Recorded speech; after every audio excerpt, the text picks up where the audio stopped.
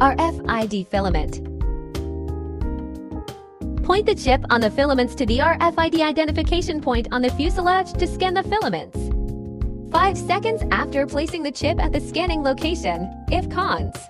Viewable information appears on the screen, the setting is successful. Ordinary filament.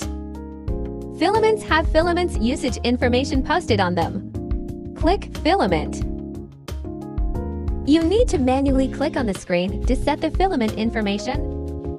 According to the parameters posted on the filament, set the filament brand type, name, color respectively.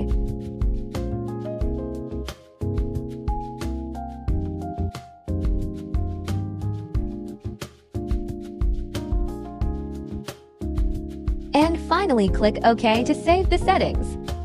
Place filament on the rack. Cut the filament at a 45-degree angle and straighten it.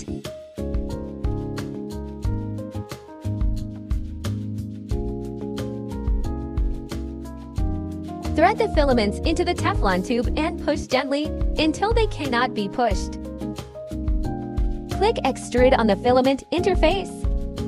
The machine will automatically set the current filament temperature and will automatically extrude the filament after the heating is completed.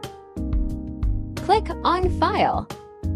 Select the model to be printed and print it.